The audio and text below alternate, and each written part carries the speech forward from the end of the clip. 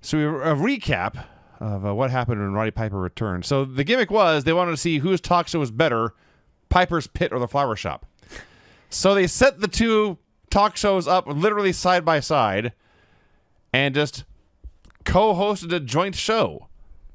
You know, this was up there with the Machines.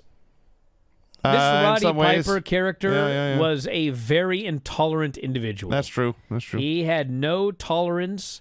He did not want his children watching this man, and he fondled him, and he made fun of him, and he ridiculed him, and it's like it's Adrian and Randy Orton Sr., who really, like, nowadays they look, it's uncanny how much they look alike, except for the hair and the physique. But and then who else showed up? It was Don Morocco. Don Morocco showed up. Jimmy Hart was out there. And fucking Roddy is just bearing all of them. He calls Morocco fat. He's making gay jokes. He's just like, he's just out of his mind. And finally, all three guys beat his ass. And I'm like, you fucking deserve that, dude. You're not wrong. And like, he's making all these jokes. And I mean, fuck. If I have to hear one more fucking word about crowd sweetening nowadays, dude, this was ridiculous. Like, they keep cutting to fake shots of the crowd. They're piping in the fakest cheering when he does his stupid, shitty jokes.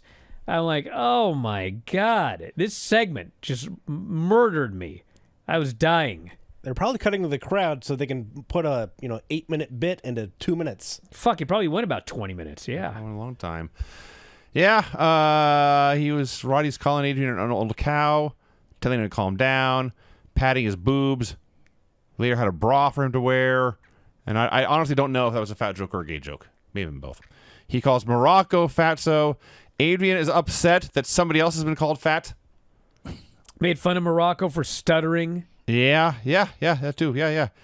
What a dick. Piper says he's disgusted by Adrian Adonis. He was a total dick in this Don Morocco says it's a free country. He can wear whatever he wants. Why would you want to be on his show if he comes out and just makes fun of you? I don't have any idea. That's a good question for all these talk shows, honestly.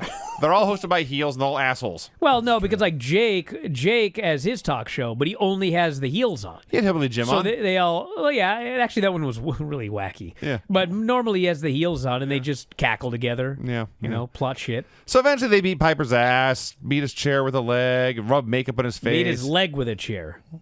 Sure. He didn't beat the chair with his leg. You're right. Thank you. They were whacking him with his chair, and I thought, this is not when Piper got his hip surgery. That was, I think, the 90s. Oh, they were missing by a mile. Well, I know, but they were targeting his hip, is my point. Yeah. I see. So I was wondering what the deal was, and he was just gone for a while, and then he came back, and this is how they set up the hair match at Mania, and then his first, I don't even know if it was his first, but one of his retirements, because he was going to go to Hollywood and be a star. Yeah. And he did do some decent stuff in Hollywood, but Well, Vinny and I were talking about last week. Adrian gets fired too. Yes. And he comes back for the Mania match. Yeah. So a lot going on between now and the next 6 months. What? Yes. Why did they fire Adrian? Did you watch Dark Side of the Ring? I did not. I didn't either. He had a lot of problems. There were reasons to be fired. Yeah. Understood. Yeah. So there was no match that came out of this beating on the Piper's Pit. Well, WrestleMania not 3 to WrestleMania, ultimately, but yes. not like next week. No. Resnick interviews Dick the Rebel Slater, who identifies himself as Dick the Rebel Slater or the Rebel Dick Slater about 500 times. Hey, get your name out there, brother. I'm not making fun of him for that. He's very Southern. He was at the Southern 500 hanging out with Richard Petty. He says he wants a title shot against Paul Orndorff, which is news to me. He's from the South, repeats that several times. He says, Orndorff went to a different school than I did. And then we went to the same school. School or Knox? I don't know. I don't know what he was getting at there. He also made some comment about running fast and running hard, or he's talking about with Richard Petty, the race car driver. So he also, I know it was the 80s and Peruvian marching powder was a thing, but he adjusted his cap about 38 times. Yeah, in, I was about to say there were symptoms of substance abuse here. Yeah, and then Rebel Dick Slater wrestled Tiger Chung Lee. Oh my God, Tiger Chung Lee. This guy, I think his career lasted 53 I looked the same thing up. years. Yes. He retired 2 years ago. Yes. And keep in mind, yes, he had a match 2 years ago, which was like several years after He had serious heart issues and had a stent put in his heart. He won a championship at age 70. He still came back. He started in like 1970. Yeah. Like No, 1970, it was 71. 60-something. Well, I mean, he was in the original JWA, Yes. which was 1970. His first match was with Shibata's dad. Jesus Christ. Shibata's father was his first match, and he worked everywhere forever, and then retired and came back all the way through 2022. That's insane. Yeah. So, This match was good for what it was. I was far more into Tiger Chung Lee than was Dick Slater. Yeah. I'd also forgotten how big the guy was. That's a very large Korean person. So Dick Slater does an inset promo. To reiterate, he is from the South. He explains the South has the girls and the beach and mashed potatoes and chiclets. And I am partially certain that he meant chitlins. Because I don't think there's anything particularly southern about chiclets. Baby chickens. I thought he meant the gum. Fried baby chickens. Appetizers, yes. Wow. So Dick wins with an elbow off the top rope, not like the Macho Man. No. Tiger Chung Lee is standing up, Yeah. and Dick comes off the top rope with an elbow and pins him. I was really impressed with old Tiger in this match. He looked good. Yeah. The announcers were very concerned and focused that Tiger Chung Lee was actually wearing shoes That's just news. wrestling, and this was a talking point throughout the match. Yeah. It is amazing watching these challenge shows because you got all these guys that, like, they weren't jobbers. Like, they were jobbers on this show. They got brought into WWE to do jobs, but these weren't fucking randos that never did anything or went anywhere. I mean, there's a lot of these job guys that either, went on to be something, like Mick Foley and Shane Douglas, or were like big fucking stars elsewhere. Yeah. Regal and Tiger Chung Lee. I mean, it's kind of really amazing to watch this show. You're seeing people like great big stars at the very end of their careers, some that are like starting their careers. It's a very weird period. Just to reiterate what Craig said, the whole purpose of this whole segment with Slater giving his speech and then the inset and Slater's match was get Dick Slater over. Here's his character. This is what he does. And then they spent the entire match talking about Chung Lee's boots. Yeah. Also, obviously they had to edit the entrance music for poor Dick Slater, so the audio got all out of whack. They are terrible on these shows at editing the music out. Yeah. That's happened a couple of times. I said Dick won, right, with the elbow? Yeah. All right. Snake Pit with Jake Roberts. Brings out the Doctor of Style Slick and the Natural Butch Reed.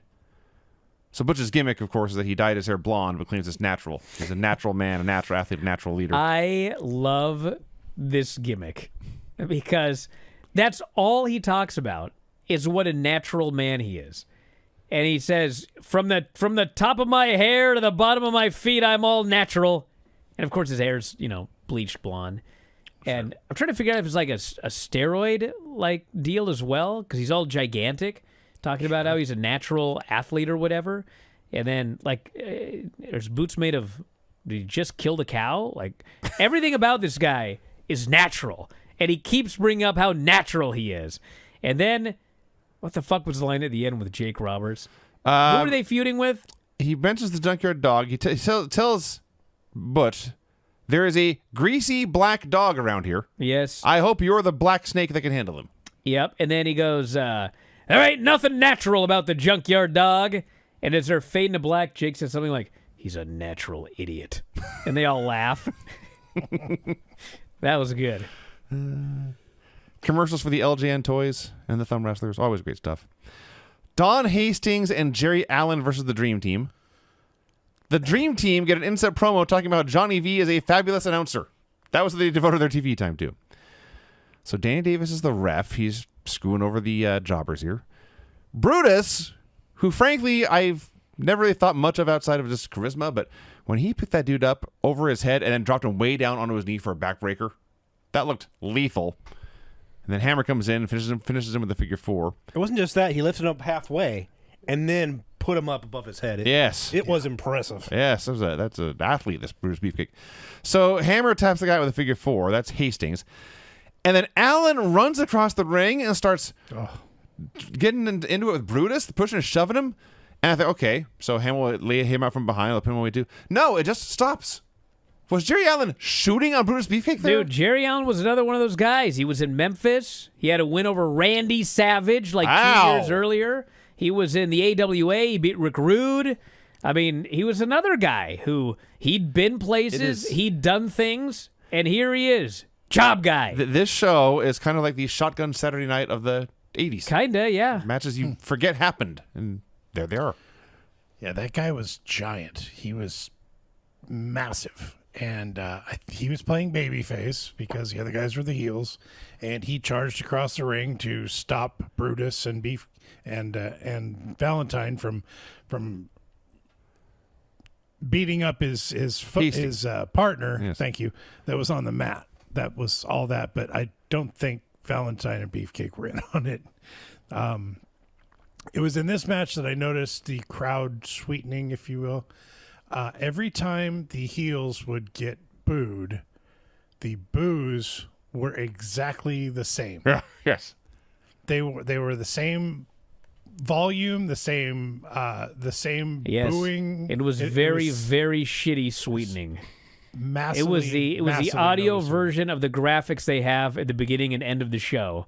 When they show some wrestler surrounded by some fucking green aura, some shit. Half of them are digitized. Yes. Yeah. Hey guys, did you love this clip? If so, you should join our channel. Just hit the join button, and you'll have full access to every single show that we do. Wrestling Observer Live, Wrestling Observer Radio, The Bryan and Vinny Show, all of them in full HD, full length, plus archives of all of your favorite shows. Click join today and don't miss out.